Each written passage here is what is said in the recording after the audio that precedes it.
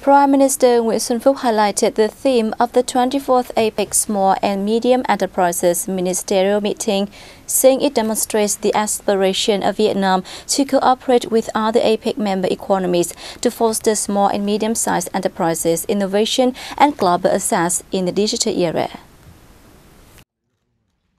Addressing the event held in Ho Chi Minh City on September 15th, the Prime Minister described the small and medium-sized enterprises community as a main momentum for employment generation and contribution to the maintenance of socio-economic growth and stability.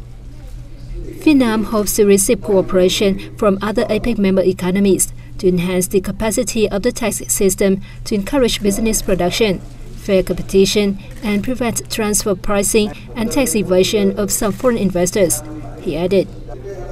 The Prime Minister recommended building a support fund for small and medium-sized enterprises and encouraging them to strengthen connectivity with multinational groups and engage in the global value chains. The Prime Minister calls on other countries in the Asia-Pacific region to foster trust and determination to maintain a peaceful environment and ensure safety and security for the free transfer of goods, services, and investment inflows.